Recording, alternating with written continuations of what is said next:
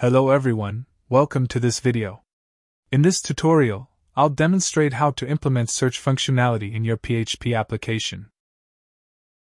The search will be performed server-side with no JavaScript. So, let's get started. Before adding search functionality to our PHP app, let's see how MySQL allows us to search data. Here is a table of users.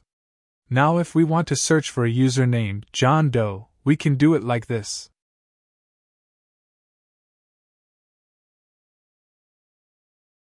This will return all users with the name John Doe.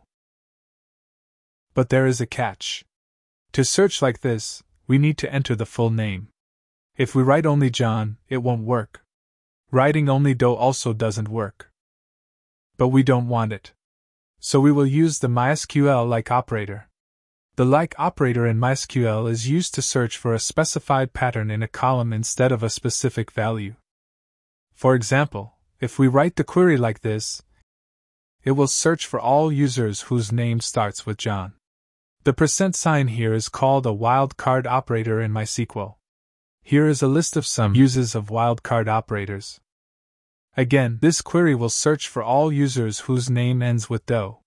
Using the % on both sides will return any user, with John, in any position of his name. If we type OH and instead of John, this will still work. This is perfect for search, and we will use this to implement search to our PHP app. I already have a user table and some dummy data in it. First, let's display these data in a beautiful table and then implement the searching feature to it.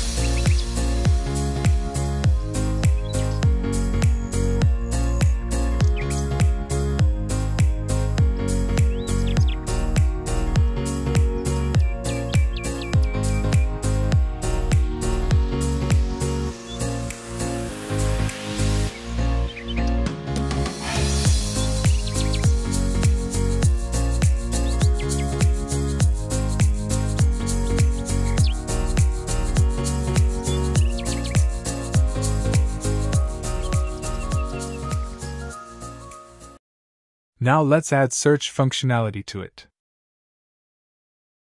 We'll start by creating a search form. We are using the get method here because we want the search term to get appended to the URL. This is a best practice for a good user experience. As you can see, YouTube does it this way too. This allows users to bookmark or share URLs with search parameters.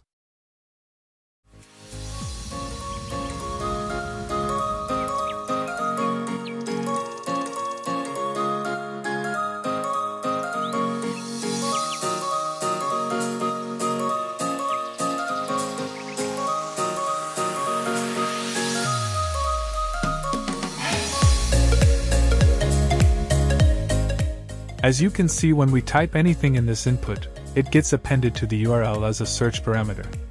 Now let's grab this search parameter and display the results according to it.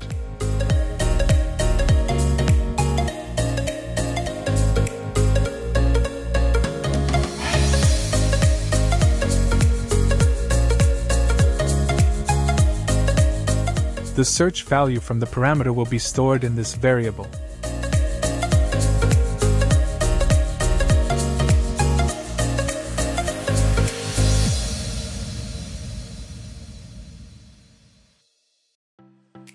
Here we are concatenating this part to the SQL query.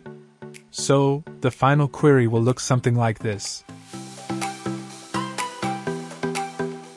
As you can see, our search functionality is working fine. Let's add the search term as the value of the search field so that it doesn't become empty on every search. But for this, we have to define the search term variable outside the if statement. Otherwise, we will get an error when there is no search term. Anyways, that's it for today. See you in the next video.